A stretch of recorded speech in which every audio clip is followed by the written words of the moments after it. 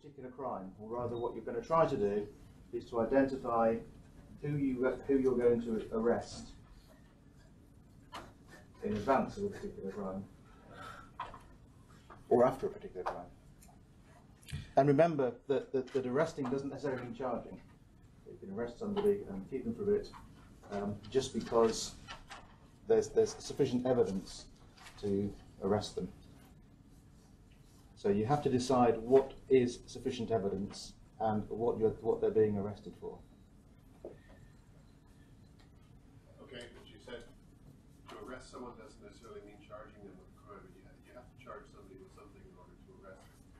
So the idea is that they could be arrested for some crime, but it's not necessarily the crime that they're really focused on. Yeah, but you're not necessarily charging them. So charging is then retaining them in custody, whereas arresting them is you read them their rights and you can keep them for a bit, speak to them, and then you can release them.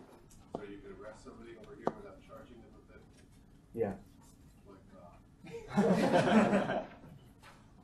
Okay. Well, they have the right to remain silent. Right, And I'm catching the plane. you can't keep them for a long time. So you can arrest somebody, and it's a fictitious exercise, so you can arrest who you like. The background to the exercise is that there is intelligence to suggest that drugs are being smuggled into the UK on the south coast and transported to a city in the north and then sold. So there is a drug smuggling exercise or a drug smuggling ring that you're supposed to crack and break. The sort of material you have, and I've put together a range of things. You've got maps, photos, newspaper articles, statements from people who've been arrested, interview transcripts, criminal records, logs of boats going in and out of a particular harbour, statements of accounts, lots of phone records, and a bunch of suspects. I'll talk about the suspects in a minute, but what you need to do is to say which suspect or suspects you're going to arrest and what 5 pieces of evidence from the set you have in front of you, what 5 pieces of evidence lead you to support the arrest of that suspect. Why 5? Why not? It just seemed like a reasonable number. We wanted to put some constraint on the exercise, so you have to justify your arrest with 5 pieces of evidence. So even if you only have 1, we want you to have 5. So you've got to sort through the evidence and say how useful that is and what does that tell you about the crime that you're trying to, the reasons why you're going to make that arrest. So must it be only 1 suspect or maybe 2? Or? As many suspects as you like. So you can, because you're into charging, you can arrest everybody. But you have to give the evidence as to why you're going to arrest them. And you have to say when you're going to arrest them. And you have to say where you're going to arrest them. So I want you to say where are they going to be, who are you going to arrest, where are they going to be arrested, when are you going to arrest them, and what are the 5 bits of evidence that you need. So the suspects are, so this is where it starts becoming a little bit like Cluedo. David Pico, so you have a photograph of the suspect and an address. And as a hint, this is the real address. Some of these people are criminals, so they may not tell the truth in other places. That's just a hint. Some of these people are criminals, that's their real name. That's another hint as well. Okay. So David Pico is a minor criminal known to the police with a record of convictions, and you have some of his police record. Jake Adjaczynski is also a minor criminal, friends with David Pico, known to the police. The surnames I've got from this, I should also say to you, come from a book called The Marseille Mafia, which was about drug smuggling in Marseille, that led to the film The French Connection. If you haven't seen The French Connection, watch it. If you haven't seen it recently, watch it again. It's a great film. The case itself is based on a real case, except I can't tell you what the real case is. So it's a modification of a real case, but with bits that I've added. And I can't tell you the bits I've added. Because that would give it away, or because you can't tell? So I can't tell you. So I've changed the names, and I've changed one of the locations. I've already said too much. Denise Adjachinsky is Jake's sister and David Pico's ex-girlfriend. Yep. You will tell us this information on the sheet. Yes. So you've got all of this stuff, but I haven't. What I'm telling you now about the characters is just background briefing, and that's not written down here. No. If you want to. So shall I go back again? So Pico, minor criminal, known to the police. Adjachinsky, minor criminal, known to the police. Jake. Denise is David Pico's girlfriend, ex-girlfriend. So you're now saying is, do we have this on the sheet as well, or do we need to write it down? So what I'm saying now isn't written down. Okay, if you want to write it. No, all you've got is these bits of paper.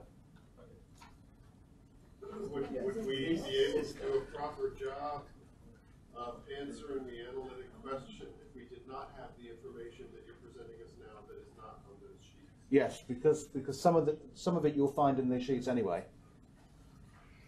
Who is Denise, the ex-girlfriend of? Pico, and the sister of Jake.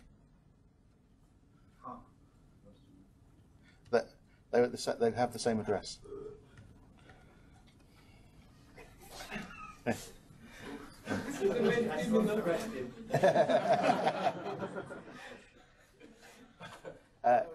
Kenny Sheppe is a taxi driver.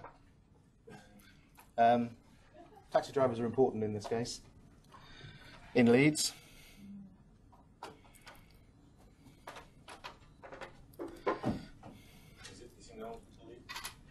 Yes. Well, you'll find out. Pascadini lives in France.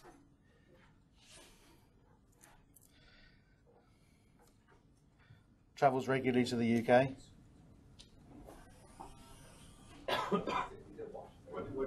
He travels regularly to the UK. Meaning he travels often or he travels regularly? Often. There's a difference.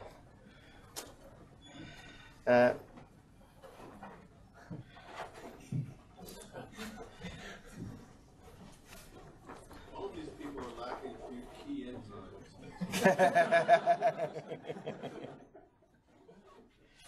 Vanessa Munoz is the assistant manager of Exmouth Marina. Exmouth Marina is also important. So she's the assistant manager.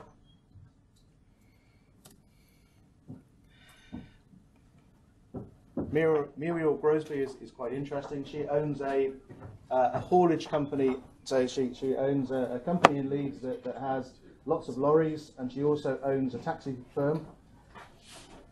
The police have long suspected her of being involved in a wide range of criminal activities because she seems a lot richer than she should be. Because she's a lot richer than she should be, she can also afford very expensive lawyers, so she's never been prosecuted for anything.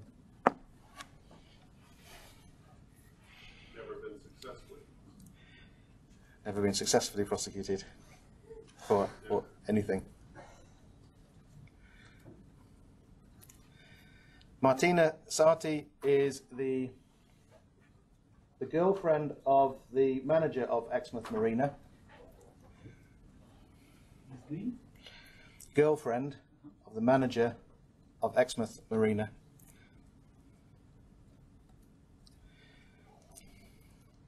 Jennifer Garlicker is the sister-in-law of Muriel Grosby, the widowed sister-in-law of Muriel Grosby. Her husband was assassinated last year in some gangland-related vendetta. Right.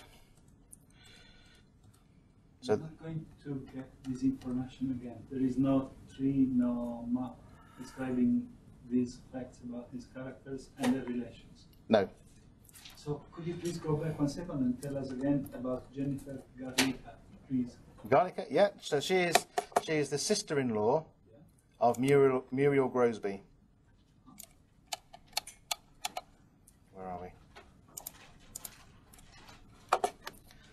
Her husband, Jennifer's husband, was assassinated last year, probably in a gangland vendetta.